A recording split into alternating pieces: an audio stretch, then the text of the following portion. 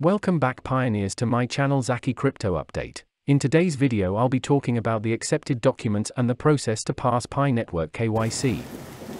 Please do not forget to tap the subscribe button below, hit the like button, and don't forget to click on the notification button below to always get notified when this channel posts a new update. The Pi Network project is an innovative cryptocurrency project that is designed to make cryptocurrency accessible to everyone. To ensure the security and integrity of the network, the project requires pioneers to pass a Know Your Customer KYC process. This process is designed to verify the identity of pioneers and ensure that they are who they say they are. In order to pass the KYC process, pioneers must provide valid documents to prove their identity.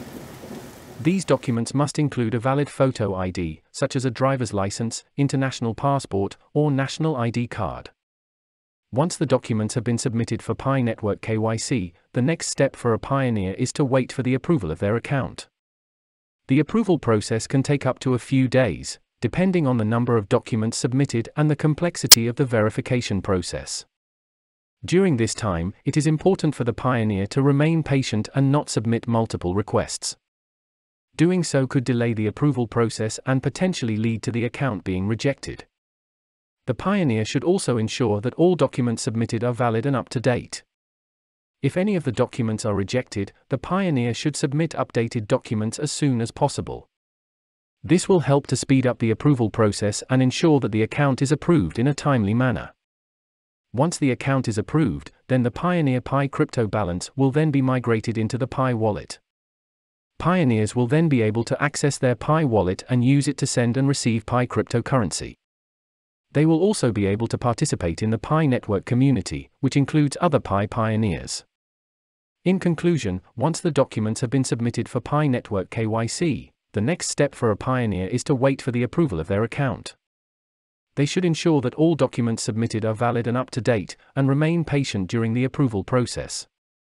Once the account is approved, the next thing is to wait for the migration of it into the Pi wallet. By following the KYC process and providing valid documents, users can ensure that the Pi network remains secure and that their identity is protected. This process is essential for maintaining the integrity of the network and ensuring that pioneers can trust the platform.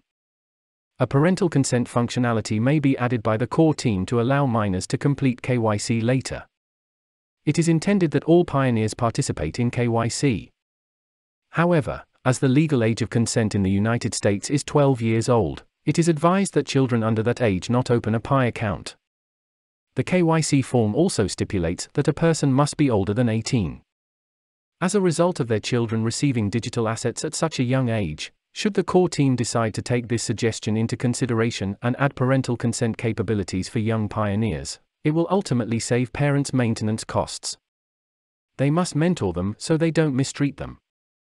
Thank you, guys, for watching my video until the end. This is where we draw the curtains on today's video. Don't forget to support my channel by tapping on the like button, clicking the subscribe button below, commenting, and clicking on the notification button below to always get notified when I drop a new update.